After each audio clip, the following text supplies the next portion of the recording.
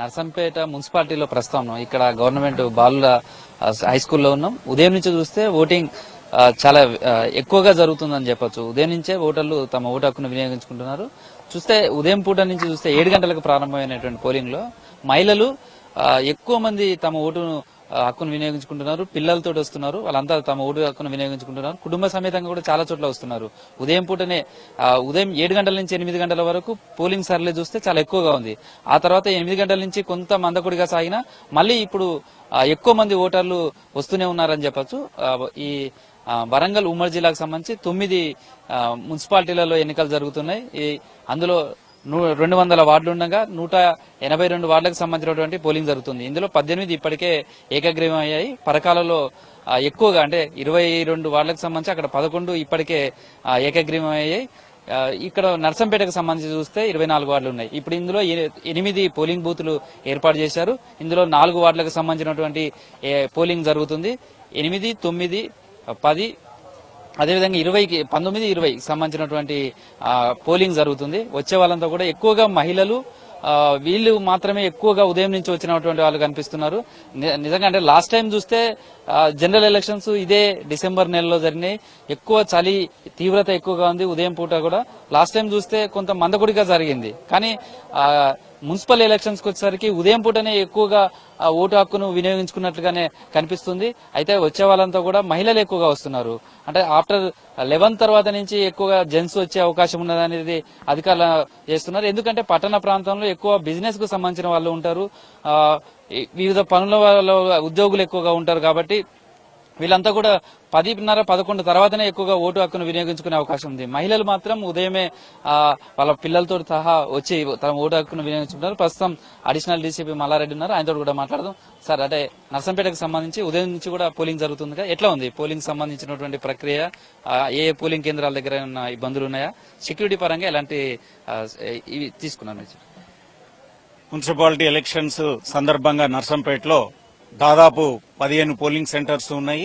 ప్రతి polling centre దగ్గర కూడా ప్రజలు శాంతియుత వాతావరణంలో నిర్భయంగా వారి ఓటు హక్కును వినియోగించుకోవడానికి పటిష్టమైన బందోబస్తు ఏర్పాటు చేయడం జరిగింది.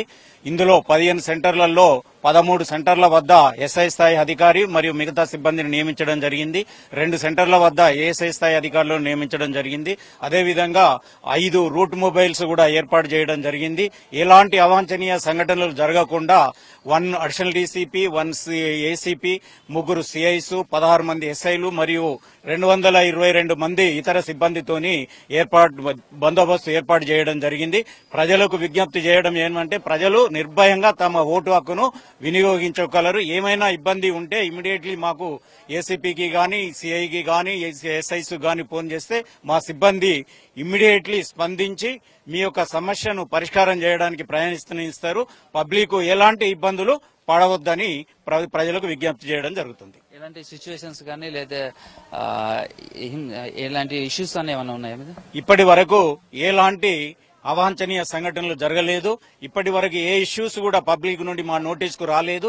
ఏమైనా వస్తే ఇమ్మీడియట్లీ మేము స్పందిస్తాము, వాటి పరిష్కారానికి మార్గాలను అన్వేషిస్తాము.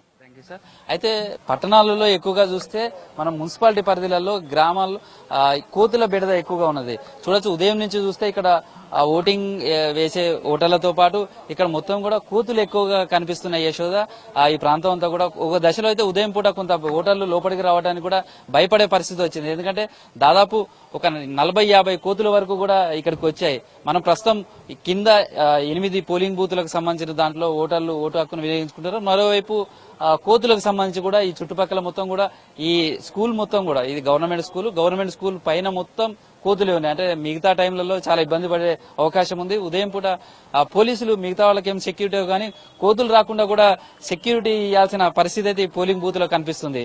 అంటే ఉదయం 7 గంటల నుంచి 8 గంటల వరకు పోలింగ్ సార్లు ఎక్కువగా కనిపించింది. మళ్ళీ ఇప్పుడు చూస్తే 9 తర్వాత నుంచి మళ్ళీ చాలా మంది తమ ఓటు హక్కును వినియోగించుకునేందుకు వస్తున్నారని చెప్పొచ్చు. మనకు కొంతమంది ఓటర్లు ఉన్నారు, వాళ్ళతో కూడా. మీ పేరెంట్? నిర్మల. ఎలా ఉంది ఈ మున్సిపల్ ఎన్నికలు? బాగుందండి. ఏం చూస్తున్నారు అంటే ఎన్నికలకు సంబంధించి మీరు ఓటు వేయాలనుకున్నప్పుడు అభివృద్ధి ఎట్లా? అభివృద్ధి అండి వద్దండి, వద్దు అభివృద్ధి చూస్తాం కదండి. బాగుంది. కొంతమంది ఓటర్లు ఉన్నారు, వాళ్ళు చాలా వరకు. ఎన్నోసారి మీరు ఓటు వేయడం? ఇది 5th టైం. ఎట్లా ఉంది ఎలక్షన్స్ సంవత్సరం? ఇప్పుడైతే కూల్గా ఉంది, నో ప్రాబ్లం. ఎట్లా చూస్తుంటారు మున్సిపల్ ఎలక్షన్స్? అదే డెవలపింగ్ బేస్డ్ దాన్ని తీసుకుని మేము ప్రిఫరెన్స్ ఇస్తాం ఎవరికి వేయాలని. నేను 18th టైమ్స్. ఎట్లా ఉంది అప్పటికి ఇప్పటికి ఓటు వేయడానికి వస్తుంది? ఓటు హక్కు అనేది వినియోగం అవుతుంది, కాకపోతే అభివృద్ధి పదం మీదనే ప్లాన్ చేసుకుంటున్నాం.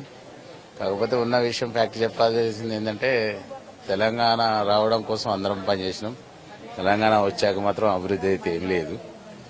అంటే మీరు జనరల్ ఎలక్షన్స్ లలో, MLA elections, local body elections, దీంట్లో ఎట్లా చూస్తారు? దానికి దీనికి ఎట్లాంటి ఓటు వేయడానికి?